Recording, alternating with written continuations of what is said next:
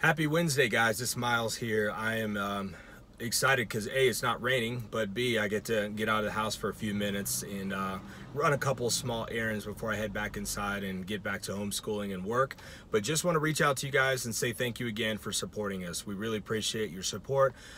We know this is a tough season and none of us know what the future holds. So we're going to do our best to stay positive and focus on great things around us. And one of the great things in my life is CrossFit South Cobb. So really appreciate you from the bottom of my heart and all the support you've given us over the years. I also want to encourage you to continue to work out, continue to stay healthy. We want to do the best we can as far as building and maintaining a buffer against any kind of potential sickness or disease. So that means you can take part of our personal programming. Our personal one-on-one online remote training is free of charge to anyone who has an active CrossFit South Cobb membership. If you don't have an active CrossFit South Cobb membership and you're interested in that program, let us know. Send us an email, miles@crossfitsouthcobb.com. We'd be glad to get you set up. We can work with anything you have, even if you have nothing but a phone book and a kitchen chair, we can work with that. So we don't want anyone to feel left behind just because they can't walk into the doors of the gym. Also, a quick reminder, you may see a lot of different news reports out there.